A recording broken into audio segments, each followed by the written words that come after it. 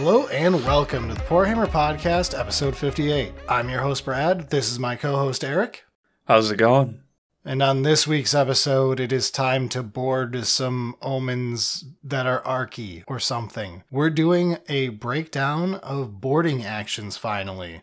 That sounded very inappropriate and against YouTube's terms of service. Hey, they just loosened those up so that we can swear more naturally again. That's true. It is nice. I mean, we did it anyways, but... But now we won't get demonetized. Yeah, boarding action. All right, so I guess let's get into the section proper and we will walk through how we're going to handle this. Sounds good. All right, Brad, why are we talking about boarding action? That was the spice of 6 weeks ago. I know, because it takes that long to actually get anything properly tested so you can review it. That doesn't sound like what we do here in 2023 with the social media. So, it took us a while to print all of our boarding action terrain. Because no one was paying $210 to buy GWs. And since we 3D print so much, we decided to just do it the way we found most natural. And the amount of money spent to do it, be damned. Yeah, we'll get into that. And then we spent a couple weeks actually playing it, of which Eric was there for none of due to other problems. Yeah. So this is going to be fun as I tell Eric about how all of his friends enjoyed the last couple weeks. Yeah, it's been a problematic couple of weeks and definitely missed out on this, which is disappointing, but it'll be interesting to hear how things went. All right, so for how we're going to handle this episode, first we're going to go over how to play boarding actions just real quick. Then we're going to talk about our findings as we played it, give a general review of it. We'll talk about how we ended up handling the terrain situation and pros and cons of how we handled it and other possibilities, and we'll talk about our final verdict on it as a game format and how we think it ended up being successful and not. Basically a PowerPoint presentation. Shut up. But on a more serious side, what is boarding action?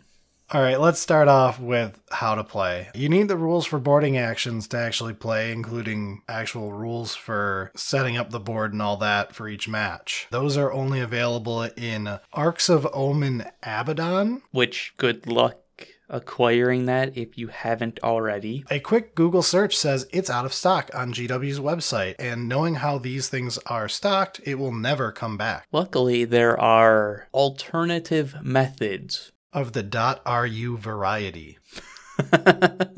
There is also the post on Warhammer Community for the individual factions explaining the FAQ kind of stuff. Yeah, you'll need that as well, but that's free and actually available in the correct manner, so that's fine. Yeah, which, hey, props on that. You didn't print a $20 little booklet with 6 pages. So you need all of that stuff, then you need actual terrain to play it on because Boarding Actions is played on a unique terrain set. The Games Workshop solution is $210. There are famous alternatives, which we talked about on a previous episode where we were designing like a perfect intro box type deal. But there is solutions that involve using children's toy to build up your own versions, and then you can 3D print versions. You can use paper. You could try just setting it up with paper and stuff if you really want to try it for super cheap. But there's other solutions that are not $210 is what I'm getting at. Yes. With all of that put together, you end up ready to play other than your actual army construction, which, to give you the long and short of it, it's played at 500 points. You need 0 to 1 HQ, 0 to 3 troops, 0 to 3 elites. All your units have to be either a 5 model unit, a 10 model unit, or if it's got a less than 5 models in a unit as a unit size, it must be minimum size. Also, everything has to be infantry, no fly, all sorts of restrictions that then get mutated by the FAQs for each faction, and that's why you need the FAQ section. And it kind of makes sense because like you're supposed to be in close quarters, so like it's infantry kind of stuff. When we get to our findings, you would not want to play monsters or vehicles in this anyway. Yeah. So with all of that together, you and your opponent can set up the board, play some matches, and see how it goes from there. There are currently, as we record this, no stratagems. I believe next week stratagems exist for about half the factions in a new Arcs of Omen book. Hold on, that's not true. There are 3 stratagems. There are the 3 basic stratagems that everyone has access to, which is the reroll, insane bravery, and interrupt. Yeah, counteroffensive. We're not calling it whatever its official term was. I've never learned it. No one says, I'm going to counteroffensive. They say, I'm going to spend 2 CP to interrupt. Yes. That's fair. So another key thing when you're building boarding patrols is your HQ does not get the relics or the warlord traits in your codex. You get a list of enhancements that are in the Abaddon Arcs of Omen thing until in the Vashtor Arc of Omen thing they're going to add some unique ones for each faction, which gets really confusing to get into. That's not confusing at all, but... This comes in later when we get to the reviews and the final verdict on all this. But if you can't tell from the tone in my voice, I have feelings. I'm sure they're positive. So, getting into actually playing it though, let's talk about what we found while playing it and our general review of it. I will say going in, it is mostly positive. I actually like this format as much as I was poo-pooing it at first. I think the $210 terrain gave a very bad first impression. It is very clearly one of those game modes that is created to sell a different product. You know this game mode was made as an excuse to sell the terrain set. But if we ignore that, that doesn't mean it's inherently bad. And that said, this is one of the best GW rule sets I've seen. I know everyone has said Warcry is the best one. I haven't played it yet. But of the GW games I have either seen or played firsthand, this one has some of the best care put into the rules. Okay. They thought of a lot of things. And the FAQs in particular really thought of everything. Everything in air quotes here. Right. There are corner cases where when we were constructing lists for like our first and second game, we were like, why did they even bother FAQing this specific nerf or whatever? And then you play a couple rounds and you go, oh, that's why. They really did playtest this when they made those FAQs. This was not blind guessing like I've felt with certain FAQs before or certain data slate changes where I feel like it's just darts at a board. Right. These were very well thought out. I'm happy to see that GW has gone through the effort of making a 500-point game balanced and thought out. Yes. This is exactly what we were hoping was the case a couple episodes ago when we were going over this. Yeah. All right, so let's talk about what we found. We played a little over 5-ish games between all of us. It's not exactly enough, in my opinion, to give a good review, but we are very experienced when it comes to playing various games, and half of us have amateur game design backgrounds, and we're all very good at taking notes, and it looked awful and unfun to outsiders, I'm sure, but we enjoyed it. Nerd. There's something special about midway through a game you're trying to win, you're writing notes about the game design of the game. Yeah, that does tend to happen, and that is kind of cool. So let's talk about the very first game we played. I played against one of our playgroup members. He played Space Wolves. I played Thousand Suns. It was a Vengeance for Prospero match. We didn't think about that when we were throwing our list together, but that's what it turned out to be. Ignoring the fact that I terribly misplayed and forgot my own army rule the entire game, and not once did I remember to use All Is Dust. How are you so bad at that?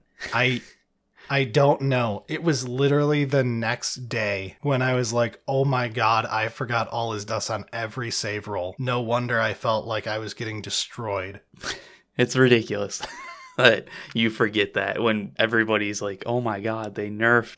It's been a long few weeks. That was a rough game. That's fair. So anyway, other than shaking the dust off, no pun intended. Wow. We ended up taking a bunch of notes during that game. I took a very basic list. I took an Exalted Sorcerer. I took like 15 rubrics, some of which had flamers, most of which were your standard 5-man loadout you've seen a million times. And then I took my one allowed unit of fast attack Chaos Spawn that Thousand Suns are allowed to take. And I took 3 in that, even though I realized you're only allowed to take 1 after this. Okay, I was going to say, we talked about the min. I'm telling you the rules, how they're supposed to be, and then I'm telling you how we screwed them up. Yeah, how you learned the rules as you messed up, yeah. So the Chaos Spawn thing was a little bit weird, especially because I don't know why you would take just the one with how it turned out and how I felt about it in that game. He took some Terminators and some Vanguard vets and a captain. It was your basic Space Marine jam. It seems like the basic starting point. We learned a lot over the course of the game, and we screwed up more than one rule as we were shaking off the dust. Things we found in this game was I took the enhancement for +1 strength and +1 damage on your weapon as like a pseudo relic. Okay. In the boarding action rules, it's called your trademark weapon, which sounds awful, by the way. That's a terrible name. It's atrocious. And he didn't know what to take, so he said, screw it, I'll take the extra 2 CP. Because this is a 500-point game in Ark of Omens, you only start with 1 CP. He started with 2 more CP. We misread the underdog thing and thought it was whoever is lower gets the underdog. Like there's an AOS thing for if you're the lower of the 2 people, you get your special bonus thing. Okay. We thought that was underdog. Underdog requires a 30-point spread before it turns on, though. So, oops, we screwed that one up. So he got an extra CP for that. And then at the beginning of the turn, he got a 5th CP. So he started the game on 5 CP. It's pretty good. In a 500-point game. It sounds very powerful. CP is worthless. When there are no stratagems and there is no pre-game doing stuff, CP is actual trash. He ended the game on 7 CP. So one of the things is like you can only do so many command rerolls. You can max at 1 per turn and you gain 1 CP every turn. Yeah, the don't take morale problems. You only get once a game, right? Yes, and to be honest, it's even more, if you're playing Space Marines and you're stuck at min squad size, like it's just not going to happen. The chance of it occurring in the first place is never going to happen. Yeah, but like even if you did, that's only 2 CP the entire game. Yep. So it's all really just like, when do you want to use interrupt? Did you have to blow interrupts? Yep. And were you being overly conservative in case of needing to use an interrupt? Which he was. He should have rerolled a little bit more often. He tended to save it a bit too much. Hopefully that changes when there's stratagems introduced. Yeah, and it does show the whole, there are too many stratagems in 40k. No one's going to disagree with that. Anyone who's played 40k 9th edition knows there's too many strats. Yeah. There's too many bad strats where this unit on a day in April where it's raining, yes, in the northern hemisphere, whatever, you have like these awful stratagems that should not exist. You should have nice army-wide strats that are very easy to just use and trigger on whatever you want. But no strats is too far the other way. You feel like you have no impact on the game outside of CP reroll and pray. Right, and especially as the non-active player kind of thing, it's one of those where it's like, oh, I'm just getting my face kicked in and there's not anything I can do about it kind of thing. Whereas like strats at least give you like, oh, I could play defensively and have this option. Yeah, there's no spending CP on transhuman. As much as I think transhuman is too spammed in Space Marines, you get the point. Right. It is nice to see that like this is too far. Mm-hmm. Stratagems are still useful as an ideal. And we'll get back to some faction balance stuff that's going to tie back to stratagems a little. We, in this game, also learned how very strong OBSEC is. He should have lost this game terribly. I'm not just saying that as a, like, I lost it, I'm a sore loser thing, but, like, had I remembered to actually give myself +1 to save for every single damage I took the whole game because he had all damage 1 weapons, except for some hammers that didn't ever make it to melee, it is kind of busted how important OBSEC is. There is an action in boarding actions that you can use on an OBSEC unit to make the objective you're standing on sticky. So then you can leave that and still control it. And as anyone who has played 500-point games in normal 40k when like teaching newbies, yeah, you know that if anything is the most important and why 500-point games can be so swingy and low point, it's you don't have enough units for action economy to actually do anything of value because you're all stuck standing on back points. Yep.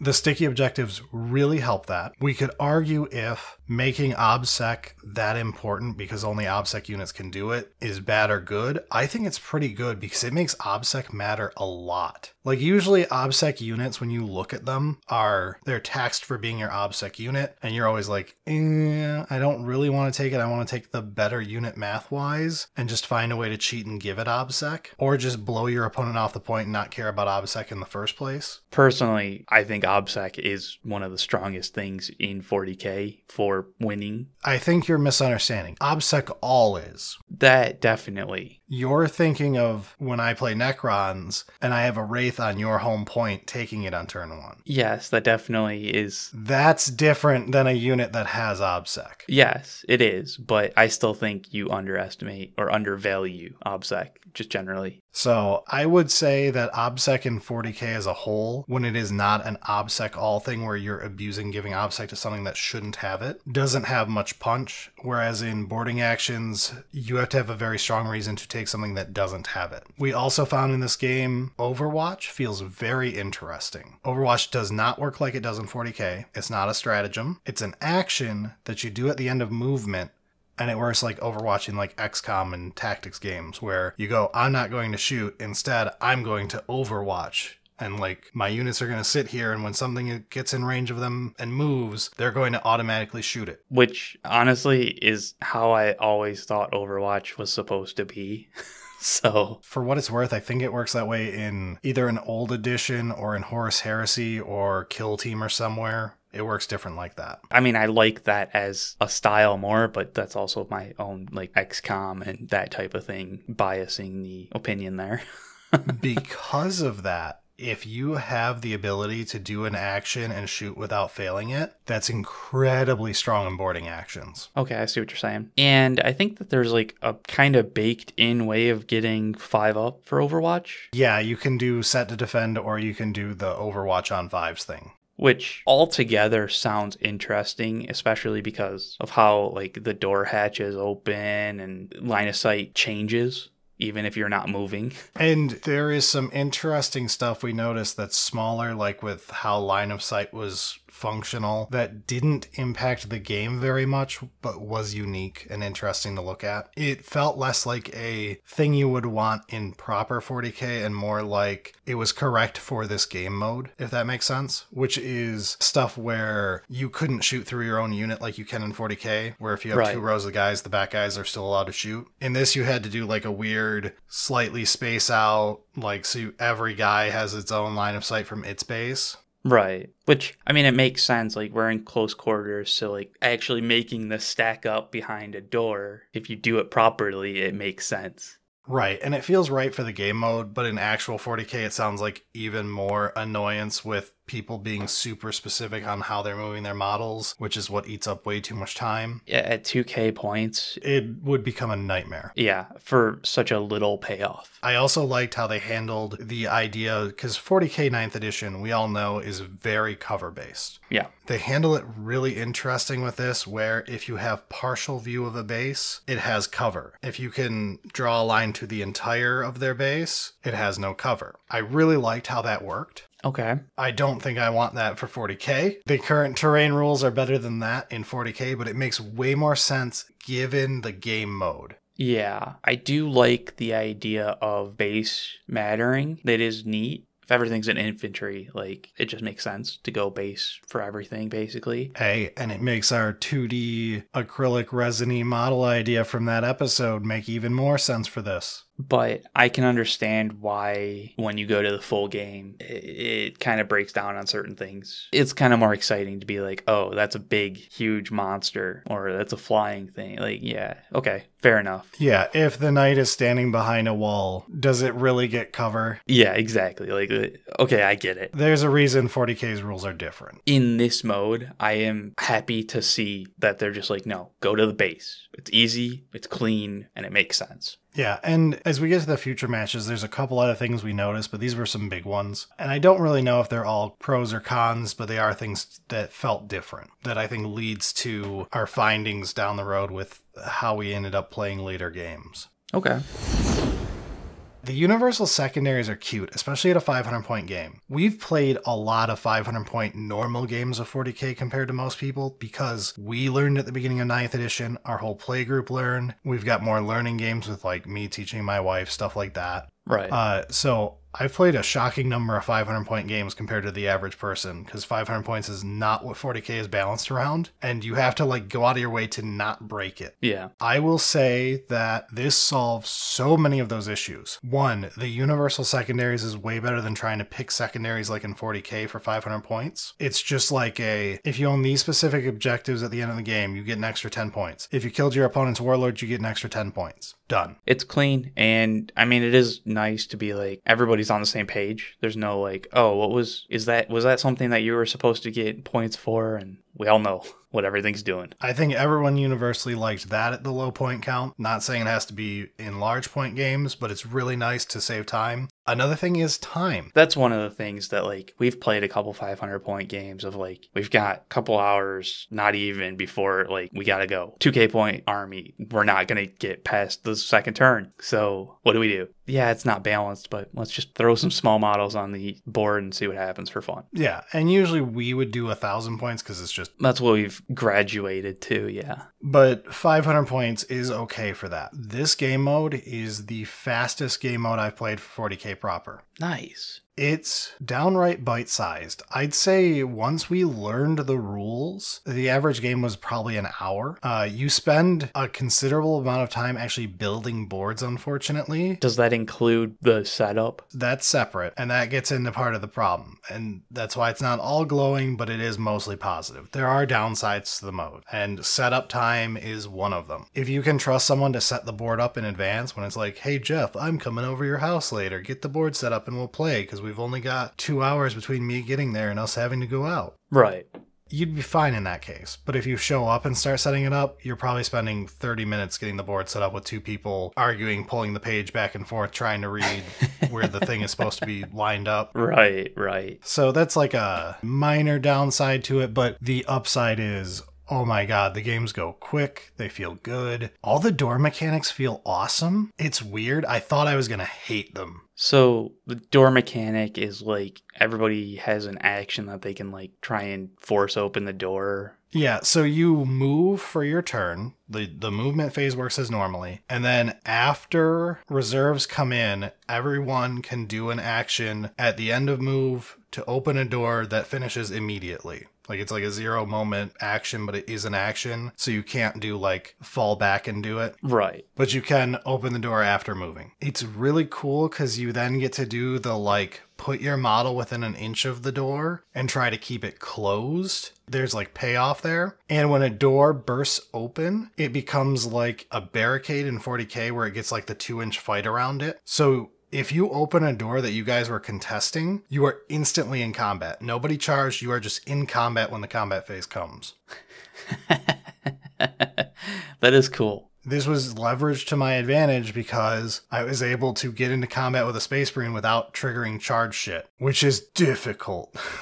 Honestly, that's pretty big. So I really liked how the door mechanics worked, and I think we all did, like over the course of all these games. I think we ended up just enjoying doors. There was several times when someone felt clever because they knew not to open a door because they were going to get Overwatch killed if they opened it. You could funnel people different directions utilizing the Overwatch action, knowing they wouldn't want to go a certain direction. Yeah. When I'm saying these Overwatches, though, it is important that I'm talking about Flamer Overwatch. Non-Flamer Overwatch might as well not exist still, and it is a downside. When Overwatch is a full action like this, I strongly believe it should have been you get a normal shooting phase. It's just triggered at a different timing. You're delaying your shooting phase for when it would work. Because it does require you to give up. You're like, I'm not going to shoot because I can only get one guy to shoot one thing maybe. I'm just going to Overwatch so the next thing something ends in movement range, I get to shoot it all. So in other tactical games like that, there's usually like a slight disadvantage kind of thing that you get because it's like, oh, they're potentially like surprising you from a different, you weren't like you're ready, but you're not like completely in control of when it's going to happen. So you have this more or less the same, but slight downside. Sure, and if that's you shoot but at -1 to hit, that's probably still fine. I would accept if that's the correct call. That's kind of what I would make sense to me, but again, like I said, I didn't play it, but it does feel tough. Yeah, because we found very quickly no one cared about Overwatch unless you had like a 5-flamer squad, and suddenly you're like, I'm a Overwatch.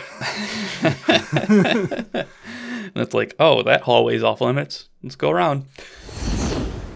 Moving on from there, we ended up doing several more rounds. Different people played each other. A couple things we noticed was large models have huge disadvantages. These hallways are only 3 inches wide whenever there's columns. Okay. But that means if you've got a bunch of 40 mil bases, you end up like at weird corner areas or going through like a door that leads into a corner through a hall type stuff. You end up with really awkward conga lines trying to get like 340 mil bases following each other, and you can't like ever organize properly to get all of your 40 mil units useful. Right. This is a big downside. Like, it makes it so I never wanted to use my Chaos Spawn again. After, like, I played 3 of them in a unit, which I know wasn't legal, we found out. Yeah. But in that first game, I played 3 of them in a unit, and we were like, okay, they're bad. Like, it's very hard, and Thousand Suns gets extra rules in this to make up for us not having our normal strat we spam to make Chaos Spawn actually good in our army. You would never, ever want an equivalent to a Chaos Spawn if it's even like a legal elite in your army. Another thing we noticed in later games, our Death Guard player pointed this out when he played Typhus, you really don't want like 200 points wrapped up in a single character. It is nice to point that out, but like, it's a 500-point game. Anytime you have half your points in one model. It's usually different though, because usually the problem is it's a 500-point game. Do not bring a 250-point model because it's broken in this game. Right. Because you can smash your Big Bird or your Loaded Out Hive Tyrant or something in. Yeah. Where your opponent just doesn't have the firepower to deal with it. Yeah, but because of the type limits and all that in this game, you end up not having those scenarios, and instead you just find out like it's basically impossible for Typhus to ever make his points back. You should have just brought more of something else and a cheaper character. Yeah, and it also doesn't help that like you don't get access to your normal relics and warlord traits. It's like, and that was another thing that's worth pointing out when we're talking about balance between the factions. If you're a faction like Thousand Suns, where your characters are playing Hero Hammer and everyone's got a relic and a warlord trait, or your army sucks, yeah, enhancements suck. You don't want generic enhancements to be the future. They're bad. You basically end up picking either the one that's like, you can try opening a door before moving, just in the chance that you end up in a scenario where that gains you ground, or you end up picking just +1 strength, +1 damage, and hope you end up in melee combat with your warlord, and that your warlord is good in melee combat to begin with. Sorry, Necrons. wow. I would never, ever, ever, ever want to play a destroyer heavy list in this, by the way. I flat out, after 2 games, realized I was going to do game 3 as Necrons. I looked at the list I had built, and I immediately was like, I'm not playing Necrons. Okay. Large bases, melee only, mediocre moves, and you just end up thinking like, I am going to pay 130 or 140 or whatever points for some score pack destroyers, and I'm never going to be able to get points out of them. And they don't have OBSEC by default, so they're a bad pick, all sorts of stuff. That does kind of bring a question that I'm interested in hearing your results on, are movement. Because you can't like go through walls other than like opening up a door, how is movement? They've limited like fast attacks, and they've limited a lot of the very fast movement stuff. Like, so how does that actually feel in this? They tend to have thought of everything. If you can think of an exception in your army, it's probably FAQ'd, like the teleports and all that stuff. Yeah. Basically, if you don't think you need to open a door, should always be advancing, which we screwed up in game 1 until like turn 4. I didn't realize my opponent had advanced twice because I wasn't paying much attention. We were drinking and talking. I didn't realize you could advance because I was like, they took away all the other movement abilities. Why would they leave advancing in the game? Okay. You can advance, and basically, if you don't advance, you fucked up. I guess that makes sense, especially if you haven't opened up a lot of line of sight yet. Yeah, and if you're an advance and charge army, I assume you're very busted. Okay. Charging in this is huge because if you can land a 7-inch charge, that's an extra move phase you got. Right. But there is the thing, like, you can't declare a charge if you don't have line of sight, right? Yeah, you can't do it around corners and stuff, which feels very correct. If you could do that, oh my god. Without that, then yeah, advance and charge seems dumb busted. But I do think that pulls it back a little bit of there's still defensive options of, okay, I'm going to hide around the corner kind of thing. Yeah. And with everyone being infantry, you end up reconsidering what the correct loadouts for stuff is. Like often in full 40k games, you're like, hey, I gotta bring my Meltas or something like that, just in case they show up with some tanks or something. You need to have the ability to deal with tanks, even if it doesn't really come up. Yeah, a lot of spamming of mid-level AP 1 damage seems to be the way to go. Okay. Mortal wounds are also busted in low point games, as we all know, and that carried Thousand Suns hard when I was playing them. So, on that, question about Psychic. They did make the Psychic thing similar to the shooting, where like you can't go through your own things for, the ones that need line of sight and are mortals. Yeah, it takes line of sight, and everything takes line of sight. How did that feel? Fine. I was Thousand Suns. Every unit has Psychic. You and I won't care. Okay. It's probably more obnoxious for people who have like one utility psyker. And it just feels like it's not able to do anything until like it gets once. You could end up screwing yourself because you've got the wrong unit between you and the unit you want to be buffing. Right. So I could see that being obnoxious, but like in Thousand Suns, I was like, I'm just shitting mortals. Okay. I took the loadout I usually take if I want to win a low point game, which is a lot of Doombolt variants and stuff, and taking my flamer buff thing, which I found out was a big mistake. I was not used to the fact that I could not cast and Overwatch, if that makes sense. Oh, right, because like the Overwatch is like an ability. Overwatching required you not to cast. Yeah. So there was a whole bunch of weird little stuff when I was learning. That's for like specifics if you were like trying to like really game a faction, but just for casual play with your friends, that's not important. Okay. We will say that named characters are a double-edged sword, but mostly positive. Most named characters come with their built-in relics that are just, a named thing on their data sheet. They usually get like a secondary warlord trait that's just the fact that they have an extra ability for no reason because it's lore. Okay, yeah. Like my brother brought Mephiston once. Mephiston has a lot of rules on his data sheet you don't know, just because no one plays Mephiston, because you could play a custom character that you build out the way you want. Right, but if you can't build out how you want... Yeah, Mephiston has a lot of fucking rules on him. Fair enough. I brought Rakarth when I was playing as Drukhari. Rakarth is automatically the upgraded version of a homunculus. You're not allowed to upgrade homunculi in boarding actions, but you're allowed to bring Rakarth. Okay. So that let me unlock playing homunculites. So that was cool and was definitely a positive. Now the downside is when you play like this, you don't get an enhancement. But as I've talked about, I think most enhancements are incredibly mediocre. Yeah, which is fair, I guess. So I would say factions with cheap named characters with a shitload of rules are probably the winners there. Okay. But at the same time, like, there is the downside of, like, the more expensive characters kind of thing. Yeah, and you don't want to go too high on your expense per character, for sure. Right. I think that wraps up most of the things we noticed as far as findings go. Before we get into the final verdicts, let's talk about how we handled terrain. Yeah. So we 3D printed. We've talked previously about the ideas others have had of using the magnetic kids' toys and building up your own terrain that way. I support doing that. It's pretty cool. Definitely. But we 3D print in this house. 3D printer goes burr. I paid my brother $15 to go buy us. It is a set from Cults 3D by the user Warlock 3D Models called Derelict Damage Spaceship Compatible Murder Team or Small Corridor Games. Legally distinct.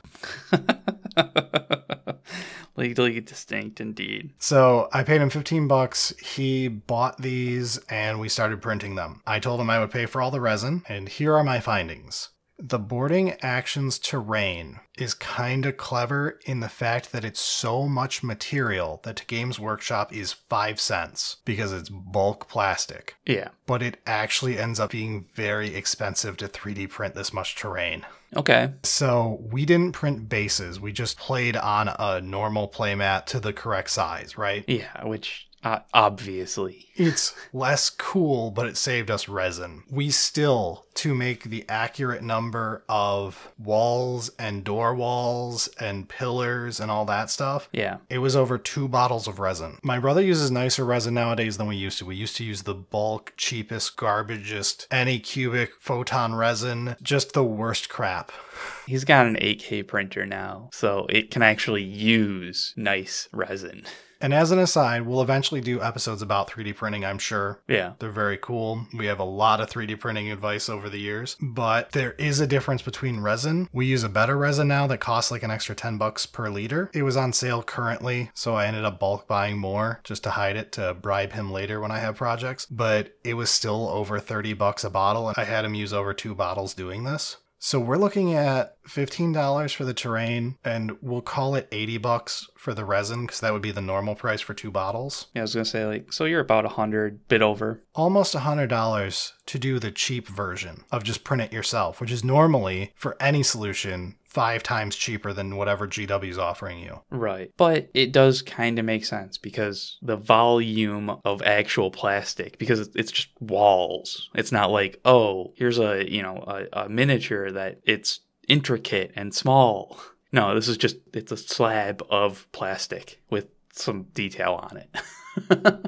Yeah, and I really like this terrain, and if you are looking for a 3D solution and that is your price range and you're fine with spending that much and you're interested in boarding actions, I don't know this person, they didn't sponsor us, I paid full price, I'll never meet them. This is a solid terrain set. It printed well, it was all pre-supported. My brother's 3D printer is all honed in, so it was literally just slap and go. I think we had 1 fail build plate on the entire run, and to be honest, it was because his FEP was wearing out. Although I won't say it's his own fault either. Because these are so much material being printed at once, you're probably putting wear on your FEP. That makes sense. And if we're being honest, I probably should consider 1 replacement of his FEP as part of my increase in cost. It may end up costing you an extra $20 more for that. But that gets into the whole upkeep part of trying to print this much. Because like this is probably as much resin as a full army, like beyond 2,000 points full army. Oh yeah, we've done a lot more projects that were not 2 bottles worth of resin, so. When he told me I'm halfway done and I'm already through a whole bottle, I like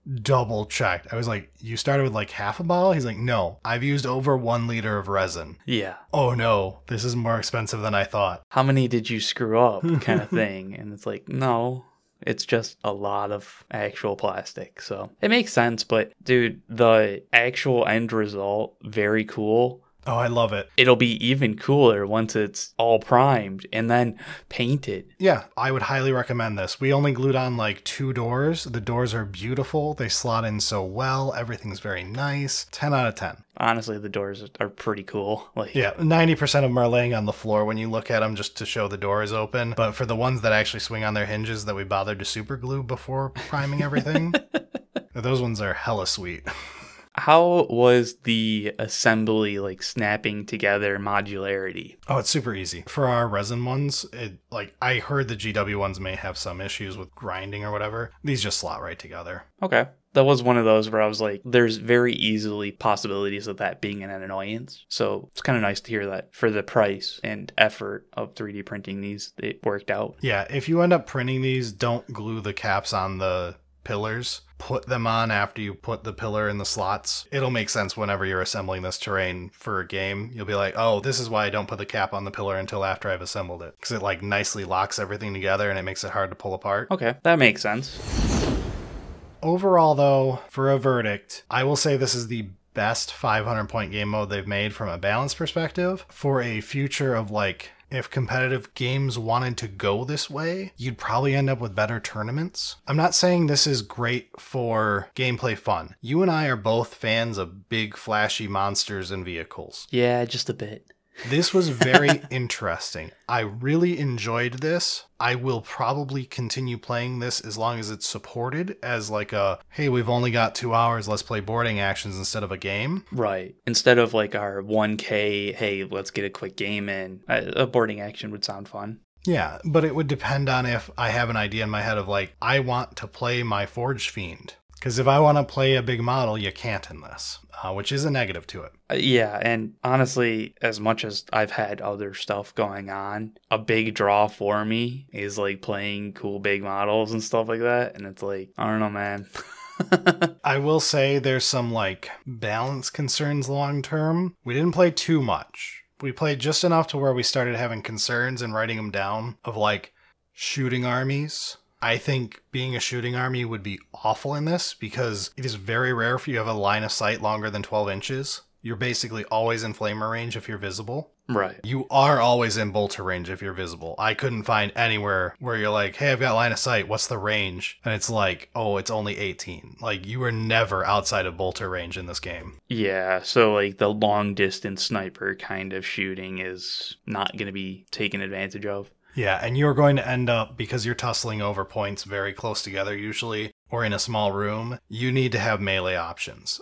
Tau is going to fucking hate this game mode, if I'm being honest. I cannot see Tau being good in this. Yeah, especially if like Overwatch is still its Overwatch problem kind of thing. Yeah. Unless you're using flamers. But yeah, I think that if they continue to support and update rules and stuff like that, there's probably some ways that they can help it. But that is disappointing to hear a bit. Yeah, but overall, I'm still positive on this. Other than, let's get to this. We mentioned back at the beginning, you can't buy the rules for this game mode. You can buy the terrain for it. Great.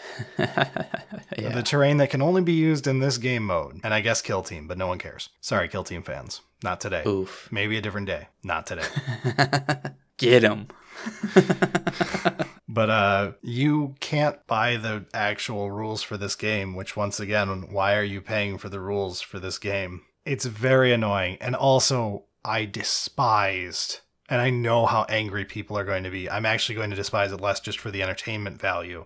That I found out that in the new Ark of Omen book, there's going to be stratagems for some armies. There's going to be new unique enhancements for some armies in yet another $60, $65, whatever dollar book that won't exist in 3 months. Won't exist in 1 month, if I'm being honest, looking at, I think I looked for Abaddon 3 weeks after it was sold, and it's been sold out since, and it probably will just get deleted from the store while saying sold out. Yeah, it was like Abaddon was within a couple weeks. But I did not know that it was that the sum modifier was on that. I thought it was just, here's the update kind of thing. That's rather disappointing to learn of. Yeah, it only ends up being, I think, 7 or 8 factions get it, because I think they're going to put the next half of them in like the Tau book. And then if there's like a secret last book, that'll end up with the final ones, or the Tau one's just going to have more. Yeah.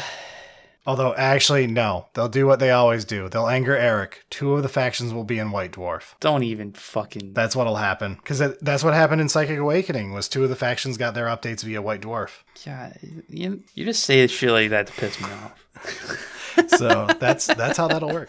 I was all like excited basically for this episode, this boarding action stuff. I was like, yeah, this sounds cool. And I'm kind of disappointed I wasn't able to play it. I'm looking forward to it. There's a few things that might need some help. And you're like, oh yeah, but probably going to have to wait and figure out how to get White Dwarf. And it's like, motherfucker. My wife has a White Dwarf subscription, so we're good, but it's still something that angers Eric. It's the principle. Yeah, so I want to give it my wholehearted recommendation, but it still has that black eye of these rules should have been supplied on the GW website as like here is the rules for how to play for free. Go buy our terrain set, whatever. Yeah. And then I'd have been a lot happier, especially if we found out that like, hey, the Vashtor book has these new stratagems and stuff, but they're also available online for free. But if you want it in a fancy book, it's in that book. Right. It just makes sense as an alternate method of play. Maybe you have a few exclusive maps tied to that book where it's like, whatever. No one cares if there's a couple bonus missions in there, but not all the missions. Yeah, I don't know, man. On a positive note, the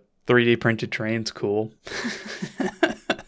I'm really happy because, like, after we paint it up a bit, it's going to look really good if we ever want to do, like, army shots and stuff. Because I like some of our terrain for that, but this will be a really good neutral terrain to put stuff in front of. And at the same time, like, once we get into some more narrative stuff, I think we could use this Yeah. As a final thing, because we haven't brought it up yet, and I'm sure people are screaming because they know we made the budget episode for the $500 armies. I am a big fan of the boarding action boxes so far. Some of them suck, but I'm a big fan of their existence on average. Yeah. I would call that another win for boarding actions. They do seem pretty solid, but yeah, there's always some that are not quite as good as others and whatever. But it is a nice little bonus to the barrier of entry. Yeah. So on that note, though, before we get out of here, for next week, if you are listening to this episode or watching it, there is hopefully still time for this news. On Wednesday, 3/22/23. You mean 22/3/23?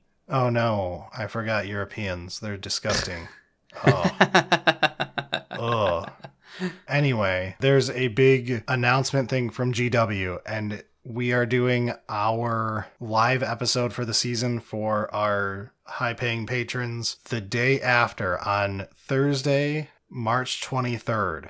Ah, there you go. The neutral. That is probably the day this episode is hitting YouTube. If you're listening to this, you should check what the date is. And if you wanted to pay to get in, you could still do that if there's a few hours left before the live episode occurs. I want that out there for those who are interested. You can read up on it on our Patreon. I made a post that's public that has all the details. There you go. There's probably a link in the description and show notes of this episode. And it's going to be Thursday, March 23rd at 7 EST. EDT. We're in daylight saving times. GMT -5. There's no good way to say times. No, there isn't. At 7 o'clock, the only time zone that matters, the rest of you get bent. All right, before we get out of here, make sure to do the YouTube pleasantries or whatever, and let's get out of here for the week. Sounds good.